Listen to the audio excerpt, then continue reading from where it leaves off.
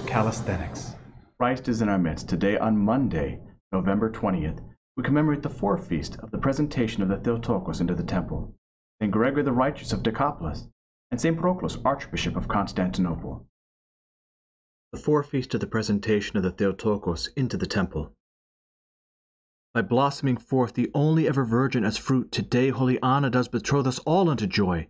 Instead of our former grief, on this day she does fulfill her vows to the Most High, leading her with joy into the Lord's holy temple, who truly is the temple and pure mother of God the Word. The whole world is filled today with joy and gladness on the Theotokos' auspicious and resplendent feast, whereon with great voice it cries out, "The heavenly tabernacle is she in truth." Regarding St. Proclus, Archbishop of Constantinople. St. Proclus lived during the reign of St. Theodosius the Younger, a disciple and scribe of St. John Chrysostom. He was ordained Bishop of Cyzicus about the year 426. But because the people there unlawfully elected another bishop before his arrival, he remained in Constantinople.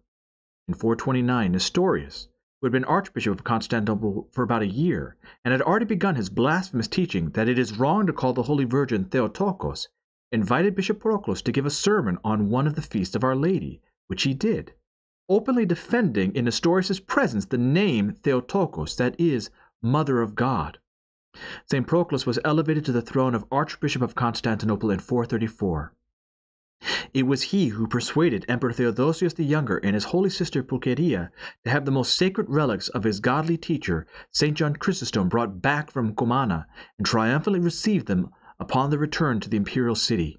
He reposed in peace in the year 447. O God of our fathers, ever dealing with us according to your gentleness, take not your mercy from us, but by their entreaties guide our life in peace. Regarding St. Gregory the Righteous of Decapolis. St. Gregory, who was from Irinopolis of the Decapolis of Asia Minor, was the son of Sergius and Mary, became a monk as a young man, and after struggling for many years in virtue and prayer under obedience to a wise spiritual father, he was informed by revelation that it was the will of God for him to live, like the patriarch Abraham, with no certain dwelling, moving from place to place. His journeyings took him to Ephesus, Constantinople, Corinth, Rome, Sicily, Thessalonica, and again to Constantinople, where after many labors in defense of orthodoxy against iconoclasm, he reposed in peace in the first half of the 9th century. He had 2 disciples, one of whom was St. Joseph the hymnographer, who wrote the Manaean service for St. Gregory, his father in Christ. From St. Paul's second letter to the Thessalonians. Paul, Silvanus, and Timothy, meaning that they are all 3 taking ownership of this letter, to the church of the Thessalonians in God, our Father and Lord Jesus Christ. Grace to you, and peace from God the Father and the Lord Jesus Christ. We are bound to give thanks to God always for you, brethren, as is fitting, because your faith is growing abundantly, and the love of every one of you for one another is increasing. Therefore we ourselves boast of you in the churches of God for your steadfastness, faith in all your persecutions, and in the afflictions which you are enduring. This is evidence of the righteous judgment of God, that you may be made worthy of the kingdom of God, for which you are suffering. Since indeed God deems it just to repay with afflictions those who afflict you, and to grant rest with us to you who are afflicted. When the Lord Jesus was revealed from heaven, with his mighty angels in flaming fire, inflicting vengeance upon those who do not know God, and upon those who do not obey the gospel of our Lord Jesus Christ. In other words, all this suffering that the Thessalonians are enduring, God will bring vengeance for them, so they must suffer in grace. They shall suffer the punishment of eternal destruction and exclusion from the presence of the Lord, and from the glory of his might, when he comes on the day to be glorified in his saints, and to be marveled at, in whom all believed. So on the day of judgment, those that have hurt the church, they will receive judgment. God will have his vengeance. It is not for us to seek that vengeance. The Gospel according to St. Luke.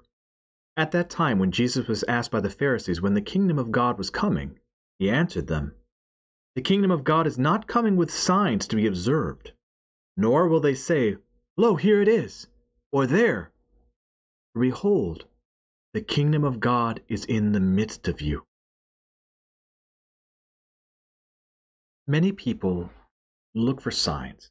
Many people listen to the saints, such as St. Paisios or others, and try to extrapolate, when is going to be the end times? When is the kingdom of God coming? And Jesus Christ is telling us the kingdom of God is present in the midst of you, as Christ is in the midst of you. We look for signs, but these signs are not what we're looking for the end times. And he said to the disciples, days are coming when you will desire to see one of the days of the Son of Man, and you will not see it.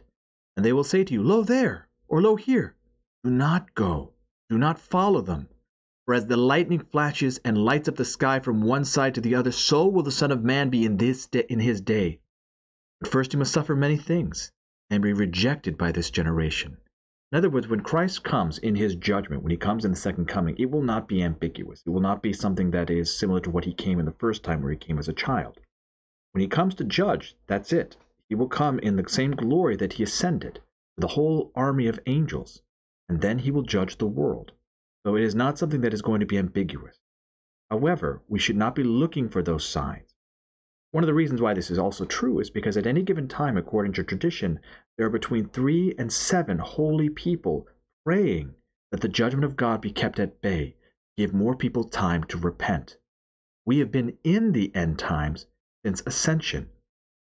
After Christ ascended in glory, we have been in the end times, meaning that the end times, the final end, could happen in the next 5 minutes. It could happen in the next 5,000 years. We must prepare ourselves and our souls every day and every moment for that moment when Christ comes. I hope that you've enjoyed today's spiritual calisthenics. Have a blessed and wonderful day.